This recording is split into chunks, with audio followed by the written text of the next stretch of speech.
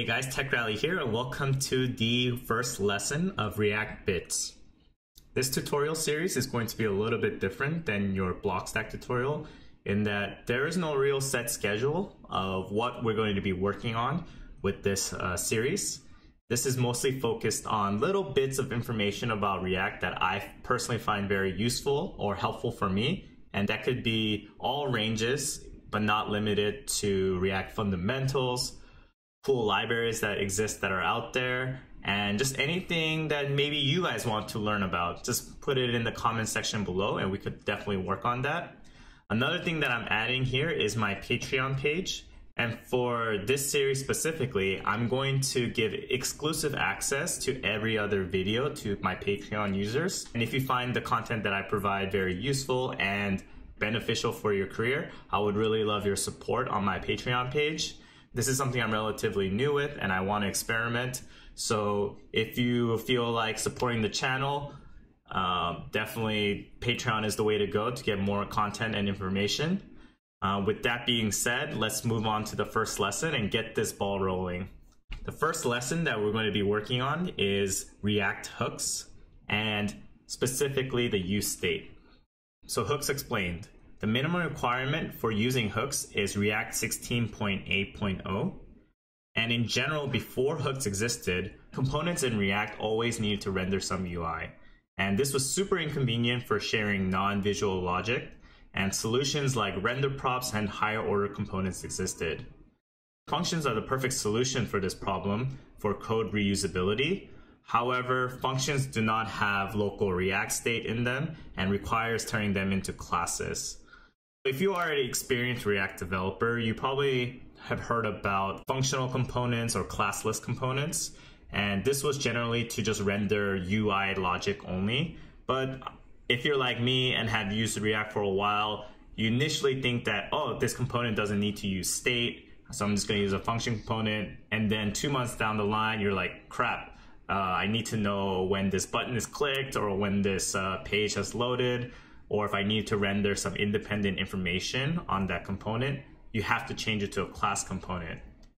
Now that we have hooks, hooks will let you use the React features of a state-based component, and also will allow you to pass in JavaScript functions without requiring visual logic. So the flexibility of using a hook gives us the best of both when trying to do one or the other. Before we move on to some code, I want to show you a very high level of a difference between class-based components and a component using hooks. In the class-based component, we can define our internal state one of two ways.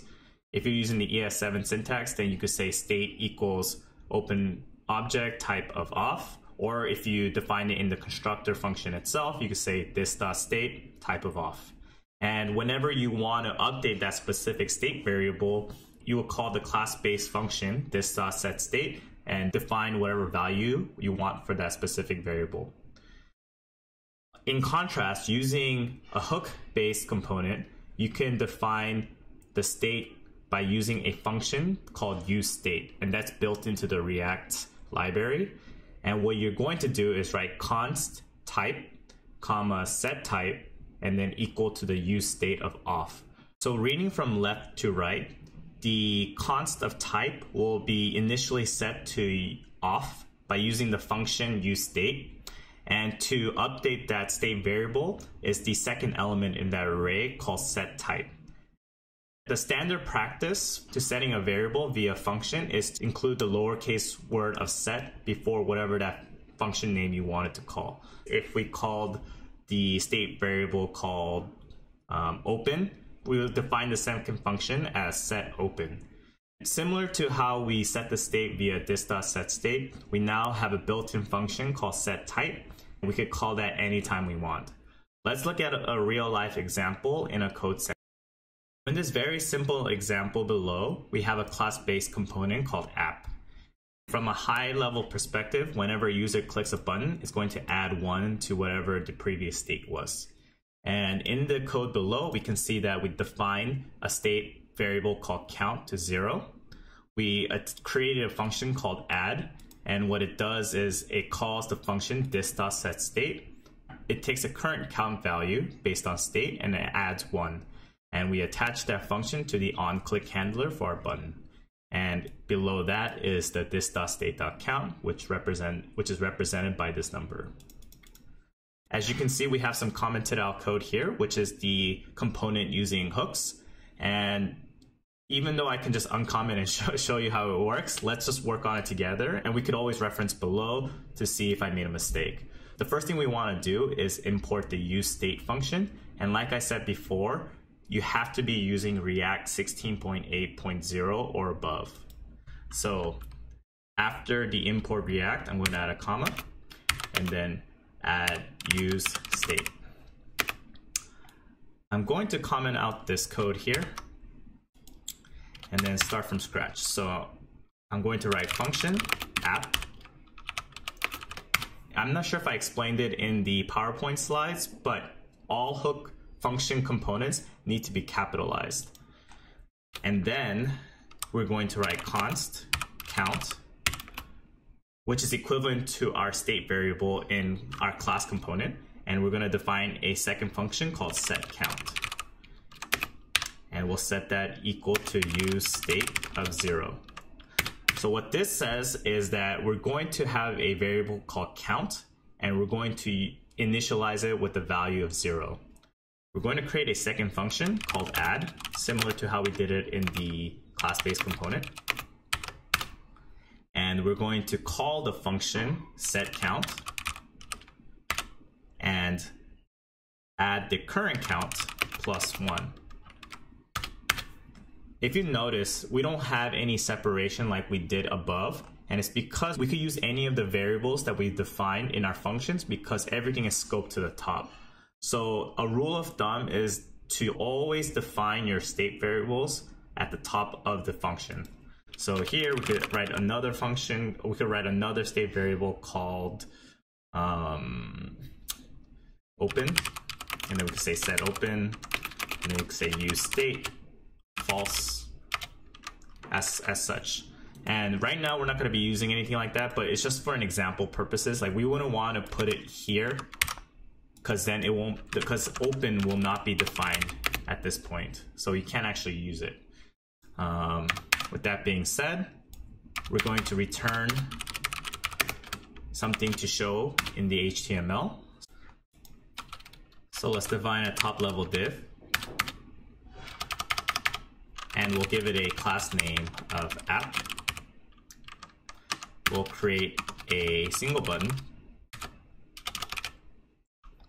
add, and give it a onClick handler function, which we will call add. We'll add a line break, and here we'll just show the count. Awesome. Notice that in this scenario, there's no this.something or this.state.something. It feels as though it's a plain JavaScript function with easy accessible variables. Let's see if the example works. So when I click add, it adds the button. We were able to see one-to-one the similarities and the differences of using a hook-based component versus a class-based component. And this hook-based component gives you a lot more flexibility and a lot less boilerplate in terms of what is required to create a state-based component. If you're a JavaScript purist, you know that there's no such thing as a class in JavaScript. Everything is a function. If we were to put this code from an EX6 to an ES5 converter, you'll see right away what changes it's making to make it give the perception of a class. I hope this lesson was eye-opening to show you that hooks are not scary. It's very similar to state-based components, and in the next lesson, we're going to expand on React hooks by talking about the use effect. And the use effect will be very similar to how a state component handles lifecycle methods. Talk to you in the second lesson, and that video, like I said, will be on my Patreon page. If you like this channel, I would appreciate the likes, the subscribes, and yeah, check out my Patreon channel. I'll be doing my best to update videos weekly and really give you some insight on how I think as a front-end developer.